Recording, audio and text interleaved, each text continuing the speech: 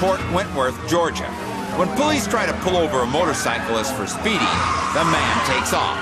He's southbound 95. The cyclist doesn't have a record, but he's risking everything to get away.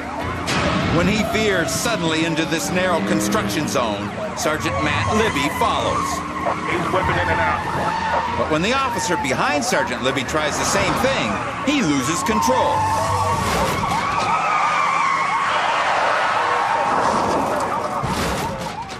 Sergeant Libby can only watch in his rear view mirror as his fellow officer spins out.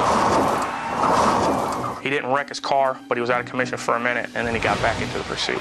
But now the cyclist is catapulted ahead. The officers have no idea where he is.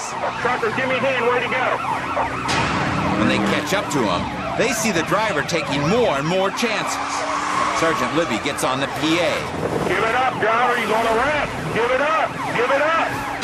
He barely avoids a catastrophic collision, squeezing by the semi. He can't really go any faster. But the man continues to push his bike harder, reaching speeds of over 120. Then he does something completely unexpected. He pulls over. He wisely realizes that anything is better than losing his life. Give it up. When I asked him, I said, why did you give up? Why did you stop? And he said, man, I was afraid I was going to die. But it's not over yet. The officers still have to be ready for anything. They pounce on the suspect. They're not about to give him another chance to escape.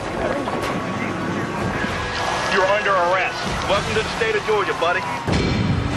As it turns out, this guy fled from the police because he didn't have insurance. He didn't know that as an out-of-state visitor to Georgia, he didn't have to have insurance. His daredevil moves needlessly turned an ordinary ticket into a triple count of speeding, reckless driving, and fleeing a police officer. And though he got taken down hard, considering how hard he ran, he's lucky to be alive. You're under arrest. Welcome to the state of Georgia, buddy.